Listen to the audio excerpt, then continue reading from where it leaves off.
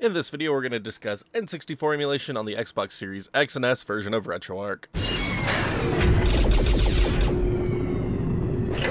Alright everybody, I'm not going to lie, I don't really care for N64 emulation on the Xbox Series X and S version of Retroarch. There's no Vulkan support, so we don't get access to the best plugins, thus not getting the best compatibility and performance that we could versus other standalone devices that do support Vulkan.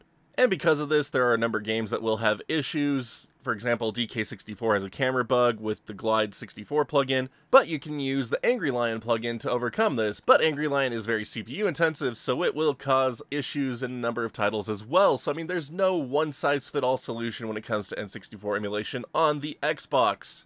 But that being said, if you're willing to put in work, you can get a good experience out of nearly every title on the system. Well, except for Battle for Naboo, because that is far too demanding for Xbox. But let's go ahead and dive in. So to get started with N64 emulation on the Xbox Series X and S version of Retroarch, you need to install the Xbox Series X or S version of Retroarch. Doesn't matter if it's in dev mode or retail mode. Choose which one works best for you, get it installed, then continue along with this guide. Links to these install guides will be in the description below if needed. Now, the only prerequisite to get N64 emulation up and running on the Xbox Series X and S is N64 games. So these can come in a variety of formats, Z64, .N64, .bin, or if you want to, you can compress them into zip format. But once you have your N64 games sourced, you just need to add them to your preferred storage media.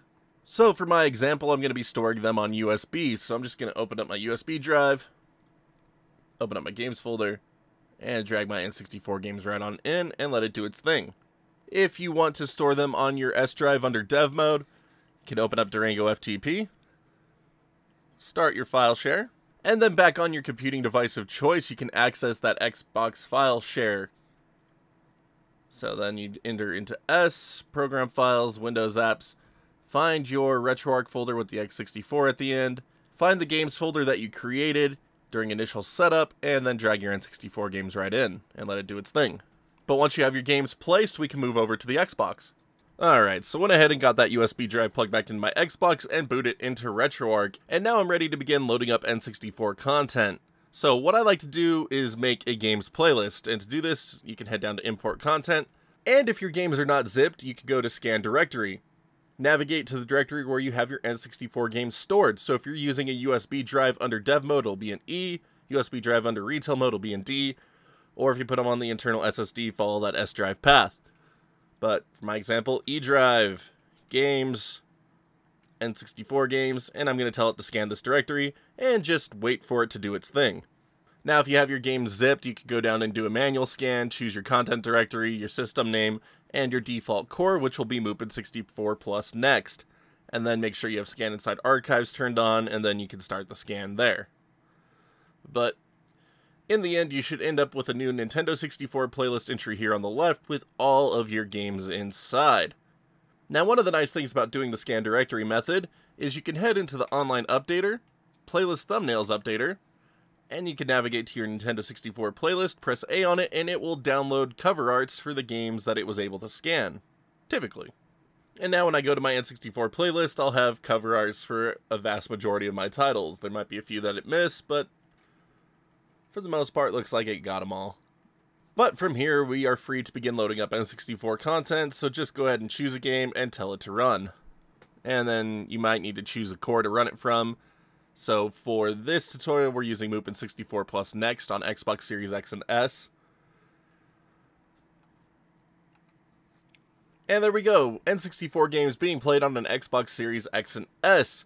And there have been some improvements to the Glide 64 plugin since the first implementation on Xbox, so games like Hexen are playable right out of the gate without any settings needing to be changed, which is awesome. It didn't used to display your character or the background before, so big improvement there. Unfortunately, games like Resident Evil 2 still do not work right under default settings. As you can see, there are no displayed characters on screen.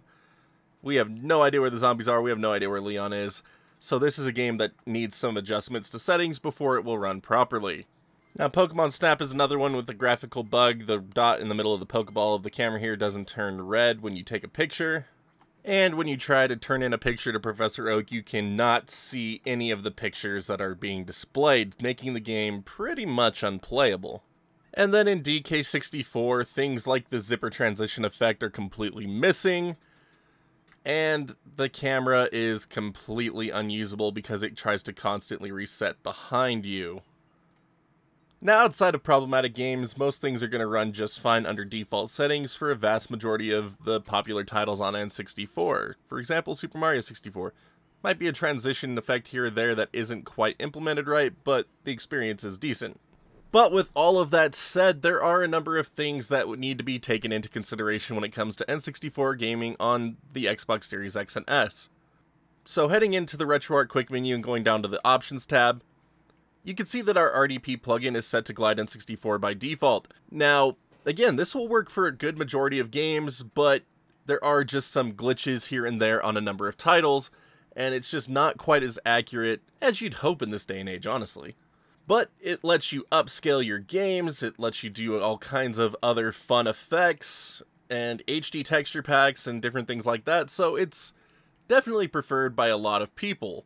So for example, we can change our emulation up to 4K. Change our widescreen up to 4K. You can set our aspect ratio, so most N64 games ran in 4:3, but you can do a stretched 16:9 or a widescreen hacked 16:9 implementation. You can adjust the native rendering resolution. Enable a threaded renderer to get better performance at the cost of some extra input latency. Bilinear filtering mode, I like to change this to 3-point. And, by the way, adjusting some of these settings will make games like Resident Evil 2 work. I like to turn on dithering. You can adjust MSAA, FXAA. One option you're going to want to turn on is copy auxiliary buffers to RDRAM. This will fix a number of graphical glitches in games like Paper Mario and many others. Depth buffer, I usually turn this to from memory. Background mode, if you want to have games like Resident Evil 2 work, change this from one piece to stripped. Hardware per pixel lighting. Continuous text rec coordinates, turn this to auto. Another one to turn on is native res 2D text recs. I like to turn this one on optimized. It'll fix issues in like Mario Kart. We don't need less accurate blending mode on. We got enough power on the GPU here. Turn on GPU shader depth right, but adjusting those settings will give you a bit more accuracy with the Glide 64 plugin and fix a number of games. But once you have them set, just go ahead and close out of your content, which will crash Retroarch, by the way. It's still an angle core. Angle cores still crash Retroarch when you leave them. But just go back in. And now when we load back into games like Resident Evil 2, hey, look at that. We've got our characters and the zombies actually appearing on screen. As you can see, there's still some garbage data to be had here, but hey, the game is at least playable under Glide N64. And we got it upscaled a bit too, so nice. But let's go ahead and talk about if you want to get the most accurate experience out of your N64 emulation as possible. For this, we will want to change our RDP plugin from Glide over to Angrylion and our RSP plugin over to CXD4. Now again, there are trade-offs between Angrylion and Glide N64. You're going to lose out on upscaling and a number of advanced graphical features. This is an accuracy-based plugin, so it's trying to look like an N64 would look. But it also fixes practically every single game with no setting adjustments needed. You are just going to get a bit of performance dips in a number of titles just because of how CPU intensive it is. But for an overwhelming majority of N64 games, it's working awesomely on the Xbox Series X. Once you have the Angrylion and CXD4 plugins set, just go ahead and back out, close your content, which will crash Retroarch once again, and then we can load back in. And now when I load into DK64, the zipper transition effects are working. The camera is no longer glitching and working as intended.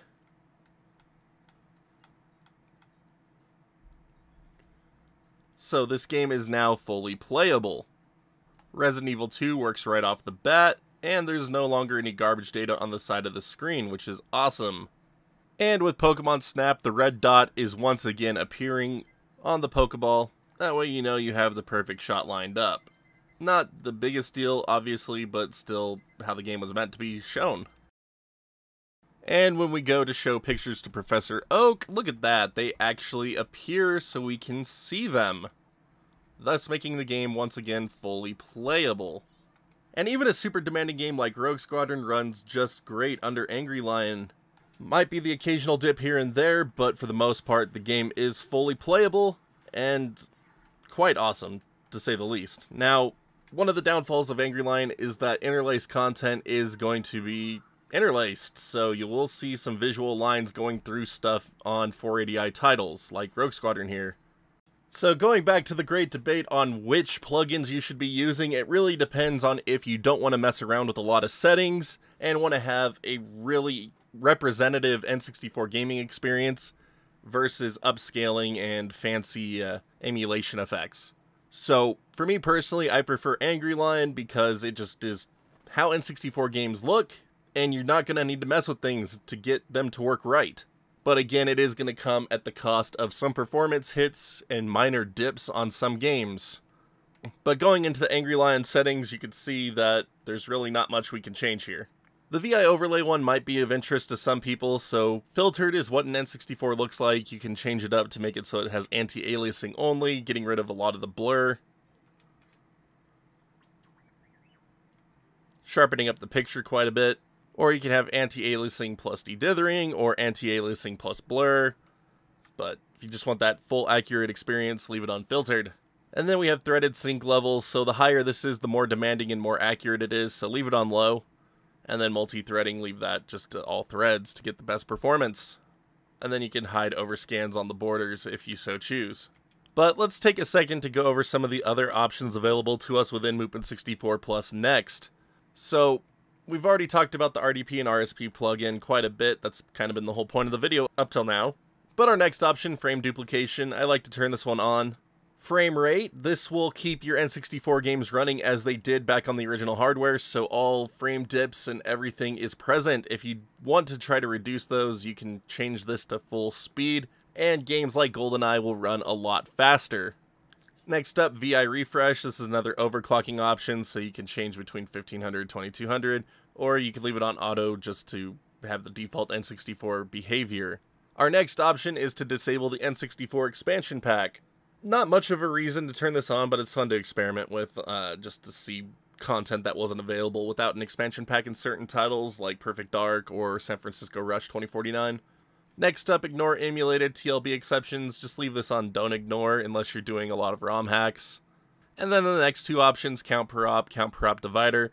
Just don't mess with these. It will break a lot of stuff. It's another type of overclocking, but not really needed compared to frame rate and VI refresh.